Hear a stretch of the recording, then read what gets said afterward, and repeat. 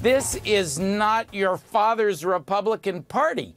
That what has happened is that the Trumpist big lie has taken over the mainstream of the Republican Party. Last week, we saw, I brought it back with me. We talked about it on the air last week. I carry it with me. We saw the esteemed Senate Judiciary Committee minority senators saying that Trump did not exercise improper influence on DOJ or his concerns centered on legitimate complaints, Chris.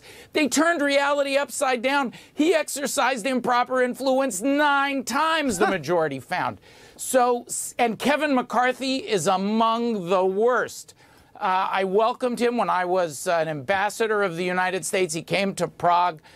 That's not the Kevin McCarthy that we know. He is embracing this insurrectionist dogma of ex-President Trump. It is so dangerous for America if these individuals get power.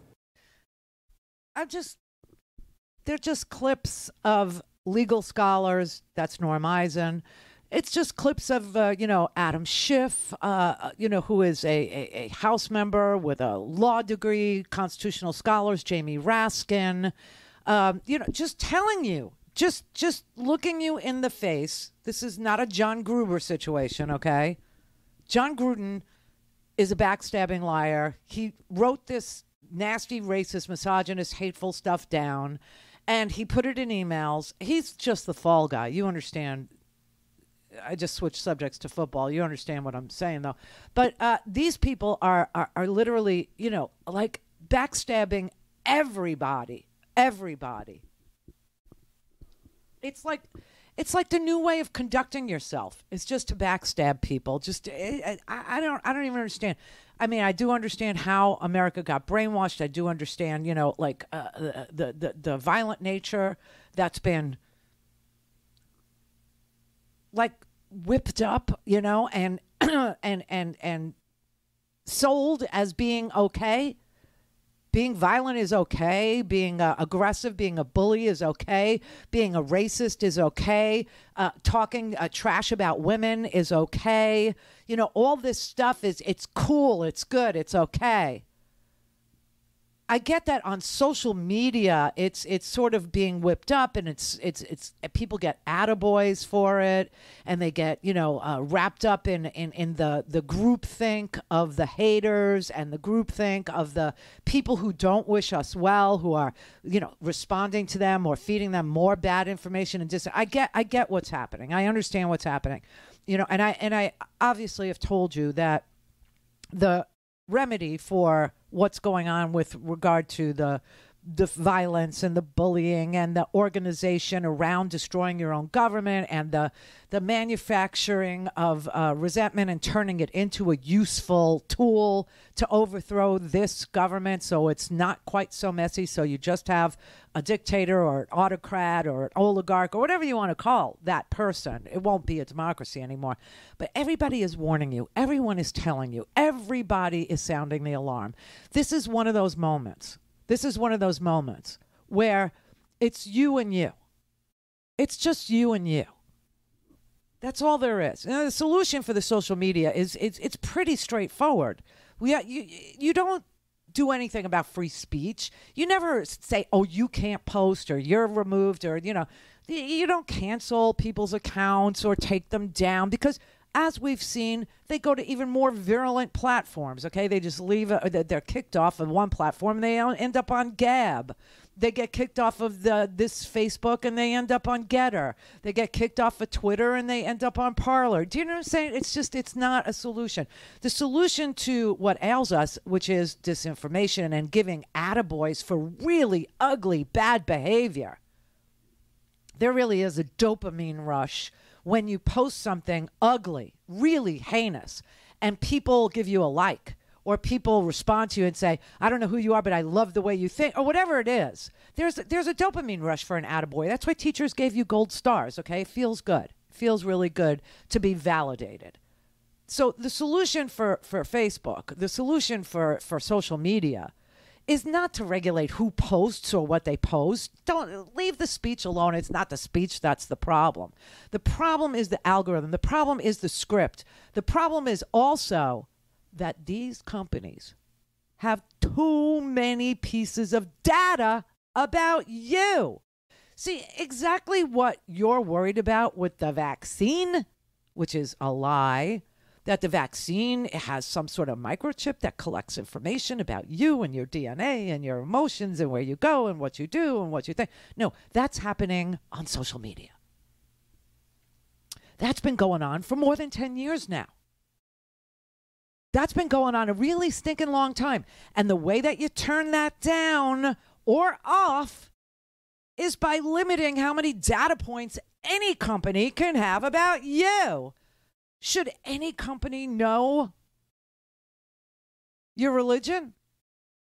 Should any company know your favorite color? Should any company know anything like that about you? Hell no.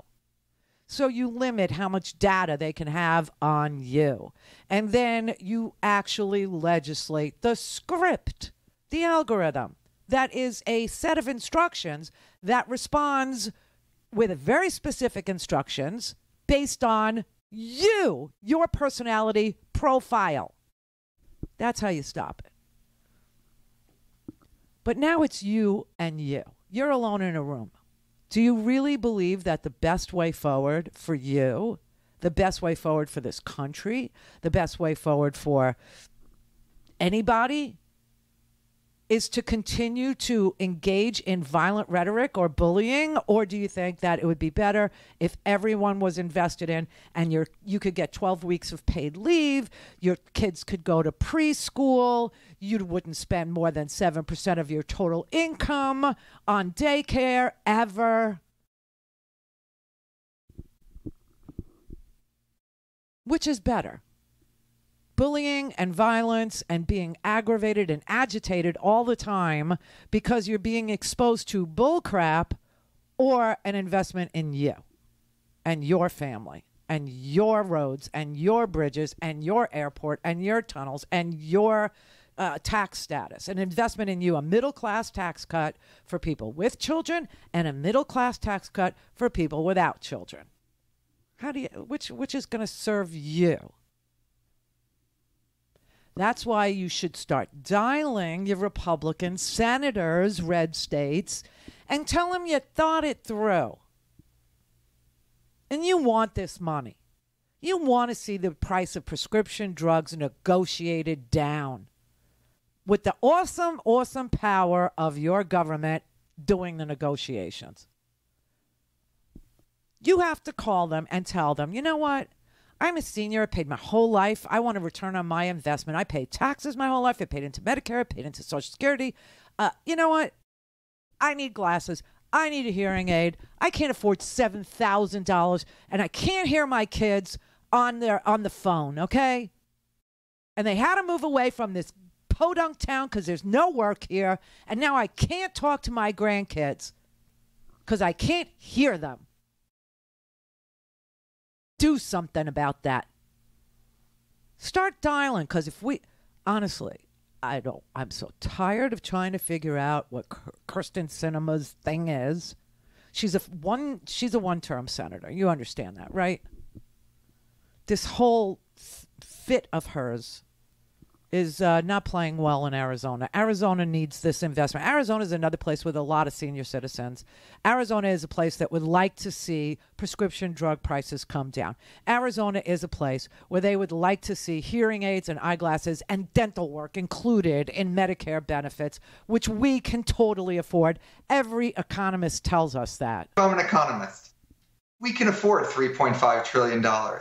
We could afford even more than $3.5 trillion, including paying for some of it with tax increases, Medicare reforms, and also, some borrowing, because these are investments and interest rates are really low. From an economic perspective, it can be big. But, Lawrence, if all we could get is $2 trillion, you can do a lot with $2 trillion. You can dramatically reduce child poverty. You can take nearly a gigaton of emissions out, carbon emissions, every year. You can make healthcare more affordable for millions of people. So, $2 trillion isn't just better than nothing. $2 trillion, you could do really meaningful things.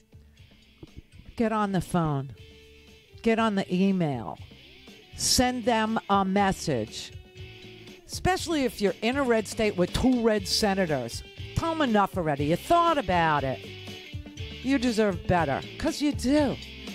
It's just not their idea, so they don't like it. Well, too bad you do. Don't have time to listen to the live show? Want to hear more on your schedule? Go to randyrhodes.com and buy a stinking podcast.